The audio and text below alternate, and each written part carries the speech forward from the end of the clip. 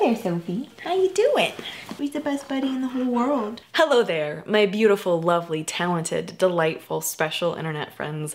Welcome back to my channel. Thank you so much for joining me here tonight. I wanted to talk a little bit tonight about when mental health coping strategies start to fail, because this is something I have been experiencing deeply in my life recently.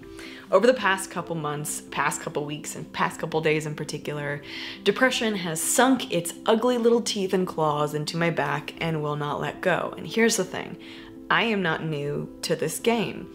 I am not new to this struggle. I've been here before, I'm sure I'll be here again. And over the years, I have made it a point to prioritize my mental health.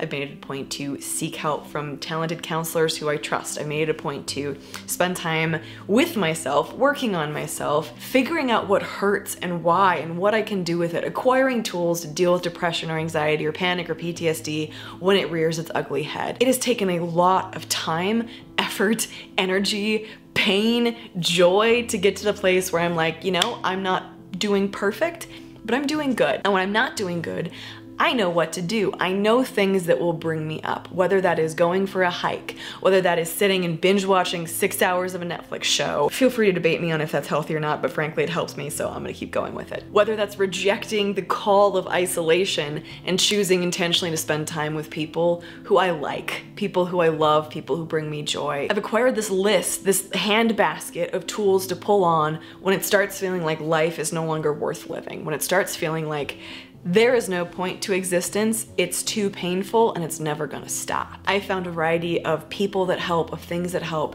of tools to call upon when I get in these places. But recently, those tools have stopped working. And I think when we get to this place, because I don't think this is unique to me, it can be kind of scary. I know it's been scary to me, being like, you know, when I started feeling all of this coming on, what used to work was just to take a day and go into the mountains and reconnect with nature and myself and my dog and my person, and that would stabilize me, and making sure I'm getting sleep and exercising and all of this stuff. It is all simply vaporized in its effectiveness. It's gone from this list of things that I know sustain me and bring me joy to a checklist of survival. And that's been frightening to me. Because why? Why would the coping strategies that used to work before suddenly stop working? Why does journaling do nothing for me and feel like a waste of time? Why does exercising no longer bring me any kind of joy? Because it's something I genuinely really enjoy. Why is it that I don't feel like I can connect with people at all right now? Why do I feel so disconnected from myself even though I'm doing all the right things? And that's where I want to pause for a moment, because I don't know about you, I tend to be a big fan of doing the right thing, right? If I have a list of things that I have to do, I can get them done, I can check them off one by one. And sometimes I treat my mental health like that. And I want to state, I don't think that's a bad thing. I think it's important to have things that we call upon. But I think I've started treating my mental health and my emotions like they're a checklist. Okay, so I'm gonna go outside, and then I'm going to journal, and then I'm going to try meditation, then I'm going to try to learn something new about something in the world I don't know to expand who I am as a person, because I know that's helpful to me. Check, check, check. Got those things done. Oh, I should exercise. Check, got that done. Oh, I should probably get to bed before 11 o'clock tonight. All right, check, got that done. Now I should be good because I did all the right things. I fall into this trap of thinking that if I do all the right things, I will get the same result. I'll get a positive result. But the reality of our brains is that they are infinitely more complicated than that. The reality of our emotions and our experiences is that they don't quite work like checklists, even though those of us with certain personalities would like them to work that way. If they could please work that way, that'd be great. So my checklist of how to cope with life and depression when it gets dark and scary has suddenly stopped meaning much. It's stopped feeling effective. And that's been really unnerving, because on top of fighting depression, I now feel like I'm doing something wrong and I'm failing. And I was speaking with my counselor this week, and I expressed to her that everything feels like a distraction. Meaningful, important things in my life feel like a freaking distraction from the overwhelming feeling that nothing matters, nothing is worthwhile, there's no worth or value in anything. What are we even doing here? What am I doing here? I don't want to exist.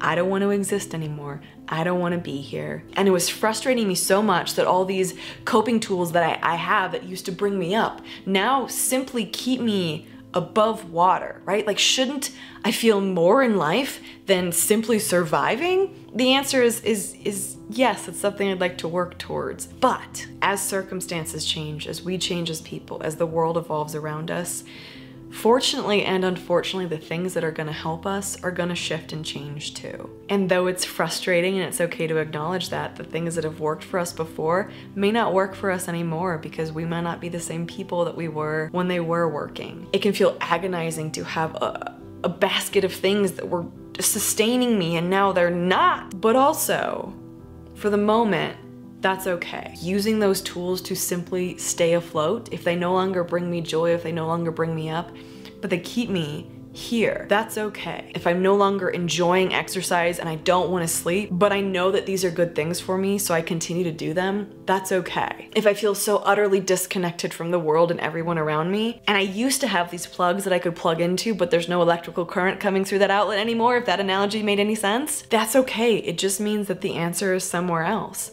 and it might take a little exploration to find it. I think I was kind of mad at myself and felt like something was broken in me, that all of the things that I've learned to do to make it, to survive, to breathe, were suddenly not working anymore. So, you know, how screwed up must I be? But the reality is that things ebb and flow. And sometimes the things that used to bring us a lot of joy in that moment just aren't going to. And sometimes they're important to do anyways, to just make it. I'm continuing to remind myself that it's okay if everything I'm doing right now feels like a distraction, as long as I am taking time to focus on those feelings. And I think maybe that's at the heart of what I'm dealing with. As we've discussed, I tend to turn things into checklists, and sometimes the real work of healing from things, the real work of mental health, is not in checking boxes, it's in feeling things. Sometimes the reason why everything in life feels like a distraction from, I don't know, what it should be, is because I am distracting myself from painful feelings and memories that I don't want to work through, that I don't want to face. And it might take a little while to get to the place where I'm ready to do that, and that's okay. If any of this rings true for you, if you are a checklist kind of person like I am, if you feel like everything is a distraction from the agony of life and it shouldn't be that way, if you feel like you have this list of things that was helping you and suddenly they are not, and why aren't they? Because it's wrong, because they should help, because they did before,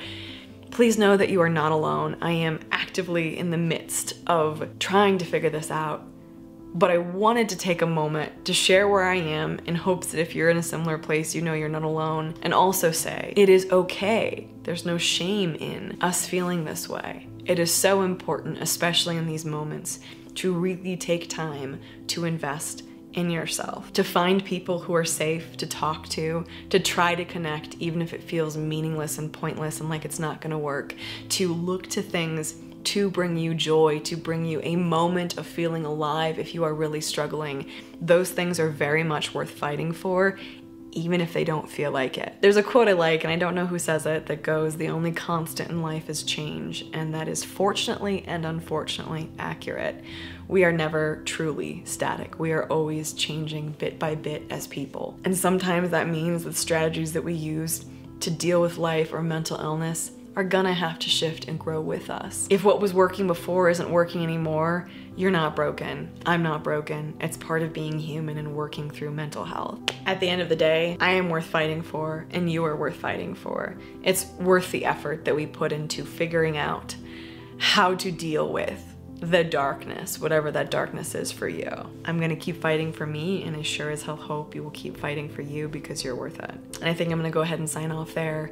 I feel like I'm questioning the wisdom of posting this video. I don't know if it'll ever see the light of the internet. If you're watching it, you obviously know my decision there. But if you listen to this, thank you.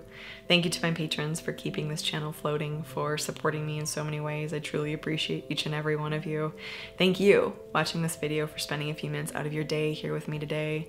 It really means the world to me. If you're watching this and you're having a hard time, like I said, you're not alone, and we will find a way through this. I love you guys. I'm thinking about you, and I'll see you in the next video. Bye. Have heard from the sky.